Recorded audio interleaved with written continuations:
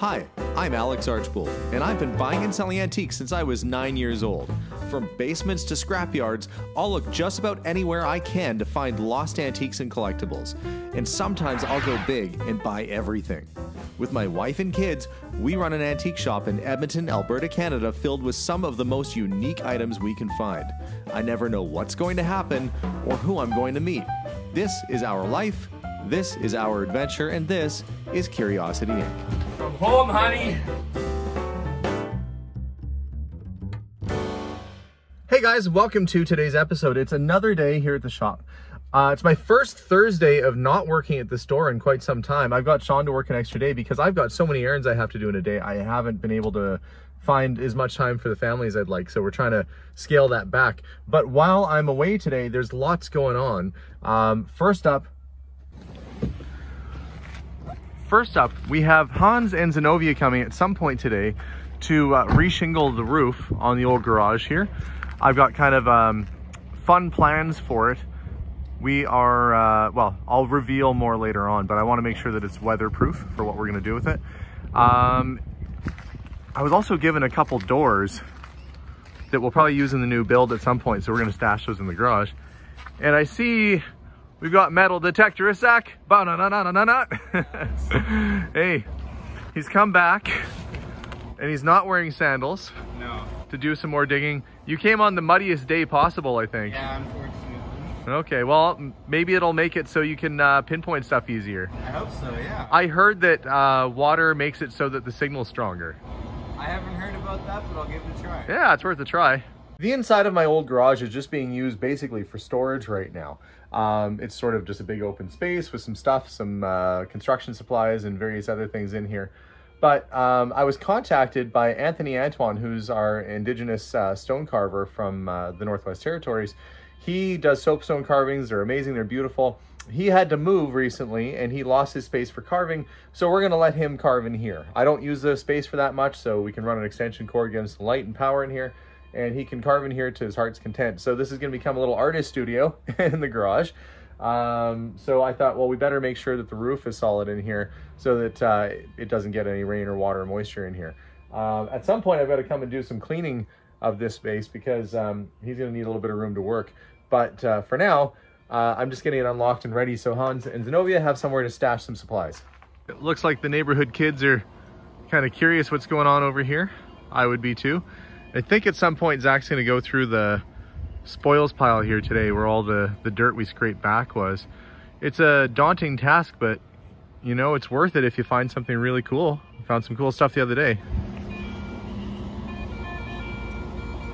While Zach digs and Sean works the store and Hans and Zenobia are coming in to work on the roof, I'm actually out on a pick right now.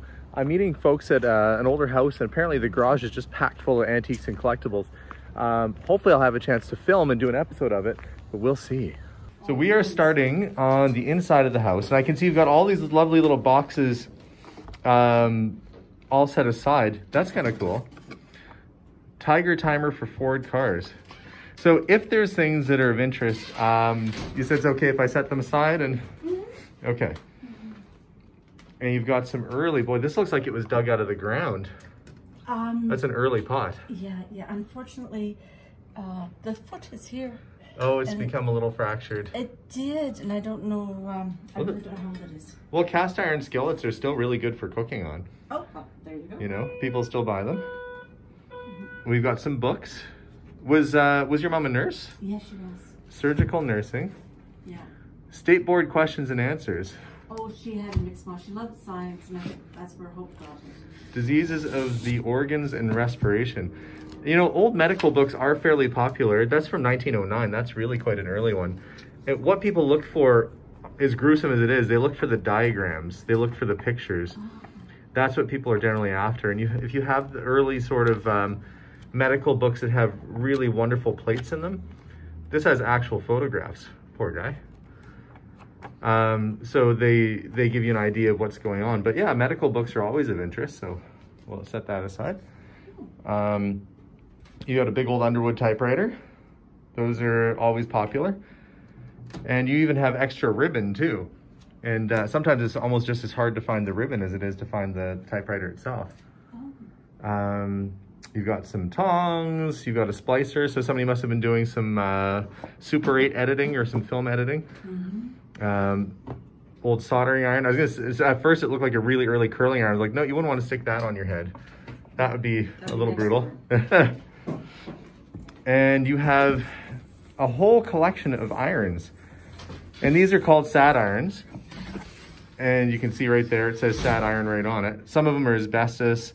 The Flatiron building in New York is named that way because it's shaped just like this. It's a pie-shaped lot and it looks like a flatiron. So they call any building that sits on a corner lot like that a flatiron building. And you've got a nice little variety of vintage irons in there. And sadly not, you know, the big ones like this are a little bit more unusual.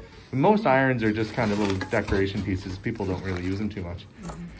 But I did notice you had a little acetylene lamp in here. And it looks like a pocket knife, a little fishing knife. And an interesting little box. So I'm gonna bring the acetylene lamp out. This one in particular, it's missing its front lens, which is kind of a shame. This would have been off a bicycle. Early motorcycles had them as well. It would have clipped on just like this. And it would have had a big reflector and a lens, and it would have shot a little flame out of it. You could buy these in the old Sears catalogs or Eaton catalogs from the 1920s or so. But if you have an antique bicycle and you want to complete your look, a lot of times they're missing that lamp. So yeah, so there's a couple things already. It would have been more elaborate than that. That's part of the Tiger Timer, I think. But it would have been like a glass lens. Still cool though. So at first glance, I thought this was a sifter of some kind, but I was way wrong. This little box here is actually meant for rolling your own film. And if we look at the bottom here, we can see it says Eastman Kodak right on the bottom. So this is an early piece, patented 1907. So if you were a photographer and you wanted to put your own film onto your reels so you could use it in your folding box or box cameras, this is the sort of thing that you'd have to have. But it's pretty cool that you've got that still in its original box. And I ended up with a whole bunch of cameras not that long ago. You can see it used to say probably Kodak right on the box there. And it no longer says it. So it's a neat piece. And you've got some copper pots and boy, just all kinds of stuff. But you said the fun stuff, the big collection's out in the garage. And so we're gonna have a chance to go out there? Okay. This here? This is the magical garage, and you've got a beautiful, looks like a Gendron style pram. A good old football. I mean, That's just looking at. yeah. That's a cool piece. You don't see many original sleighs sitting around. Did you buy it at an auction sale or? Well, the wife had originally bought it at an antique store in Ontario when we were out there, and I'd always meant to get it refurbished, but suffice to say we never quite got to it. So. Oh, okay. And I see, now I had to notice this. You moved a Ford Prefect out of the way. Now, is this your car? It is indeed. Well, it's mine and my wife's, actually. Okay. It looks just beautiful. Did you do the restoration on it yourself? Oh, heavens no. It was done here by a local shop, actually, Miles Imports. Oh, Miles did. Yeah, Ken did it. Okay. Yeah, Ken did it. And it took 4 years for them to basically redo it. So the entire time that we were actually in Winnipeg, they managed to get it all done. It took them 4 years. 4 years, basically right from top to bottom is what they did, or bottom to top, depending on which way they were doing it. So. Do you drive it fairly often, or? Well, every now and then. I promised the relatives actually drive in it, so that's one of the things. Okay. But if I might, seeing that you're kind enough to ask. Oh, I like how that opens. So the hood ornament twists to open it. We actually put some aquaplane equipment in it, which isn't normal to the actual build. So what does the aquaplane does it give you better performance? Or? Yeah, there's a like I say, it was a bunch of things, because originally this thing didn't come with anything in the way of a water cooler or anything along those lines. So aquaplane back in the day made this stuff so that folks who were stuck with these vehicles in the early 50s and wanted to get a little bit more use out of them in the UK, because they built motorways by that point, that they wanted to give them a little more oomph. So Aquaplane was originally a company that made equipment for folks who would put this engine into boats or another sort of speed equipment. Okay. And yeah, so we found some of that in the UK and had it put in. So does it go from 50 horsepower to 55 horsepower? Well, I think it started off with 10 horsepower, and it's probably up to maybe 30 or 40 now. There So, you go. Okay, well, that's a big it's little improvement. better now, so. What a cute little car, though.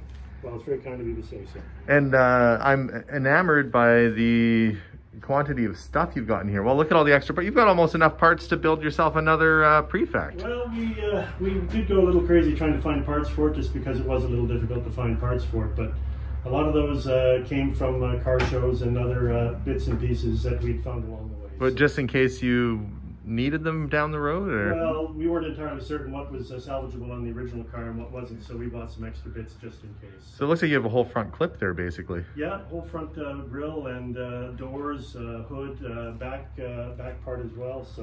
So if somebody's watching and they need some Prefect parts, we can... I would be happy to you know, more than happy to get rid of some of them, because quite frankly, if anything happens to this car, chances are we'll just go on to something else. Oh, there you go. Okay. And so the items in the garage, have you figured out what you want to sell or not? Or? Well, that's mostly based on what my wife is looking at. But honestly, if there's anything here that catches your eye, do let me know. Okay. And I will confirm with the boss as to what the story is. Okay. Well, let's poke around and have a look. Absolutely. This is an electric organ.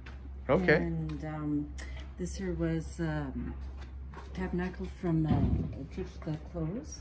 Oh yes, that's neat. Yeah. You know, I had an organ like that, but I had to give it away. Oh no. Yeah, I'd signed my organ donor card, so. Oh, you know. She also has records as well. Oh, okay, the records are in the case? Yes. Okay, well, let's have a look at the records and see. Were these hers when she was a kid or younger, or? Some of them, yes, definitely. Other Okay. ones is like Oh, this. I see. There we go, I got it. Let's see. Some of them were mine. It's like hand Lauren Green, so some country, some waltzes. I'm looking to see when there was the, usually there's one like Led Zeppelin or something. It's like, had to sneak that one past. Like, oh, Mom doesn't mind if you're buying Tennessee Ernie Ford, or, and then you start getting the rock and roll, and it's like, oh, what's this one? Johnny Cash Today. Yeah, there's a big demand for records still. Yeah, a lot of you know, even younger people are buying them, but they're very fussy with the sort of the music. With the music. Mm-hmm. Yeah, but no, it's a nice. You can tell that collection's been in there for a little while. It's a nice case. It has the feel of like an old Barbie doll case almost. Like it does. Maybe it's the color. I think it's that vinyl that they put on all these sort of cases back in those days. That it just has that feeling, like the Barbie camper van, I think, was vinyl like that. Oh, probably. And I noticed that you have a box full of foot traps. You can't use these now, obviously. They're, you know, but the larger ones are fairly collectible. Yeah, if you have one that's like a bear trap. Oh gosh, no, I don't think that. Oh, no, there's not. I can see there's not one here, but the bear trap is huge. Those can be worth, you know, $600-700 or more. As it sits, these at auction you get maybe 20 bucks a piece or so out of them. They're not overly valuable, but there are people who collect them, and then they look for certain brand names just like anything else. I see you've got a hooch bottle back here. Yeah. It's empty though. The party started and ended probably 50 years ago. Probably. That's what added to their pensions for collecting things. They had a few hits of that. Well, yeah, I mean, you drink some of that stuff, you'd probably be seeing sideways for a while. You've got some washboards. Those are always handy to have. And lots of gardening pots, which I don't discount. You know, when you see somebody who's got a collection of pottery like this and they've been using it for gardening, that doesn't mean it was always intended for gardening. Most of the pots that I found at Mary Borgstrom's house were pots that she was using for putting plants in, and people just thought, oh, it's an old flower pot, and it ended up being, you know, this incredibly rare and valuable artwork. So you never know when a pot like that one might actually be kind of a special piece. So it might be worth checking the maker's marks on the bottom. And if I turn the camera on an angle, we can see that that is a settee, or settee. But you said that that is a kind of an interesting one because it folds out into a bed. So it's like the original Haida bed, you know, probably turn of the century, 1900s, with the little rollers on the feet there. The leather has seen some wear. You can see the spots where it's lumpy. That's where the springs and the fabric probably all need to be redone. But this, when it folds, becomes a leg. So it flips all the way forward, and then you have yourself, if you're 5 feet tall, you'd be able to have a good night's sleep on that. Otherwise, my feet would be sticking off by about 1.5 feet off of that thing. So I don't think I'd be visiting Grandma's house too much if that's what she made me sleep on. But it's an interesting piece. And if you redid it, it would probably look really amazing. But the cost of redoing it would be astronomical compared to what the thing is worth at the end. But it's definitely worth saving. You know, it's an interesting item. And speaking of liquor bottles, look, somebody got trunk. Is there anything inside of it? Yes, I don't know what all it is. Can I open it? I don't know what's in there. Ooh. Oh, there's stuff. Picture of a little girl. I'm gonna rest that gently there. So you've got some light, kind of an ornate light fixture, probably from the 40s or 50s. Some Robinson and Company hotel supplies. Well, that's kind of neat.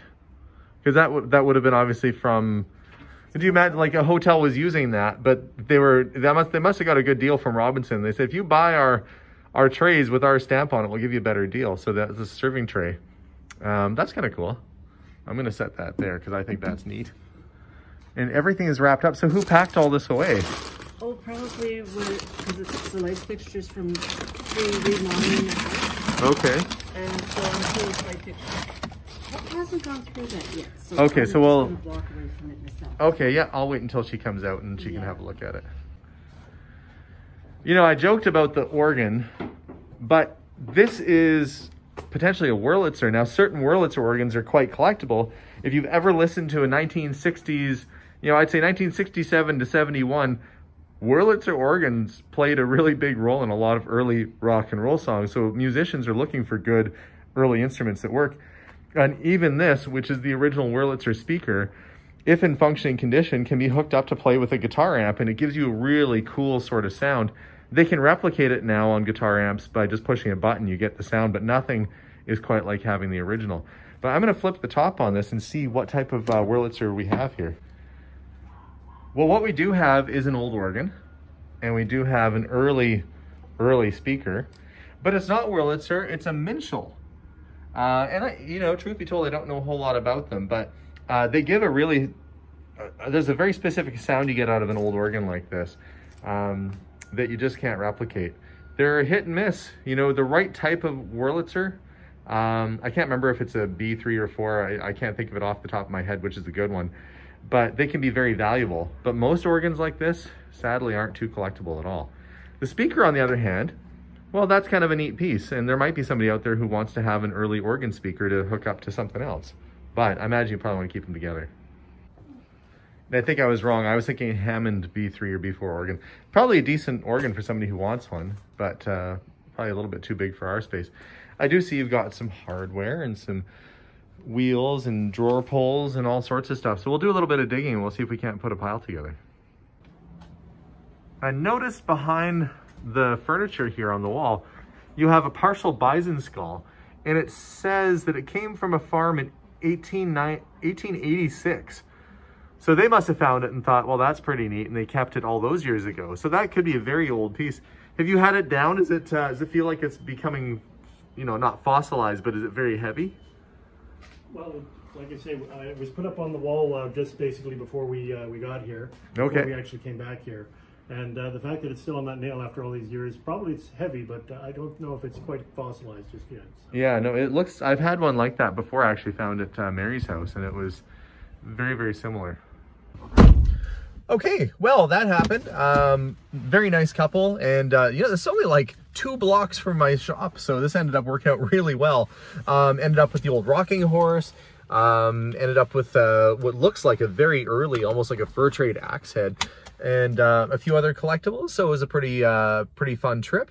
Now I gotta go check and see if Hans and Zenobia showed up at the shop. No sign of Hans yet. I'm looking up on the roof because that's usually where I find him when I come back to the store. But Zach, you found something. What did you find? I found a 1910 large cent. Oh, it's actually pretty good shape too. Yeah.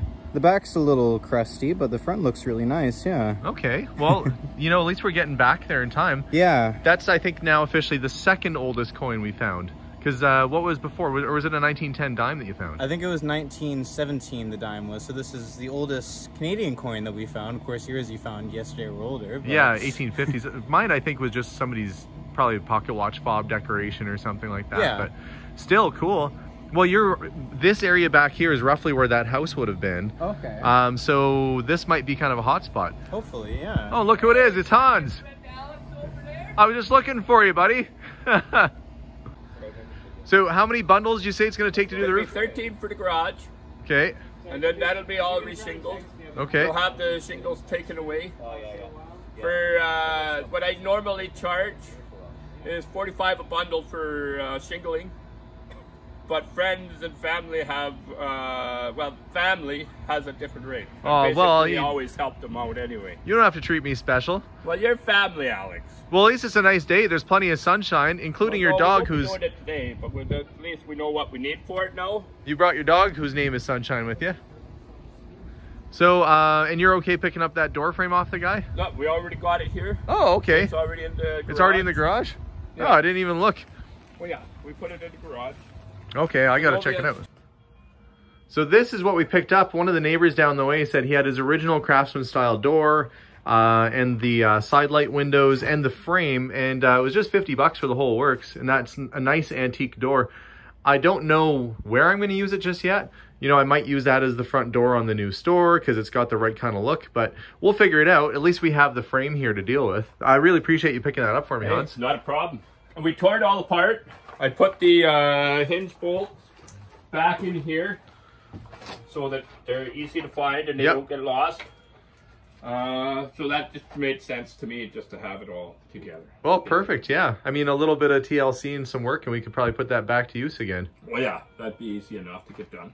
So I guess pretty soon we'll have to look at the blueprints, Alex. Yeah. But yeah, once that foundation's in, then we can really start thinking about what we can do with this place. So now, yeah, our friends, Josh and Dakota, are going to help us out. Oh, yeah. Yeah. Perfect. I'm looking forward to it. Oh, yeah, they want to work with you, too. Josh was just here yesterday. He said, I sure hope Hans is going to help out on the project. And I said, yep, yeah, he is.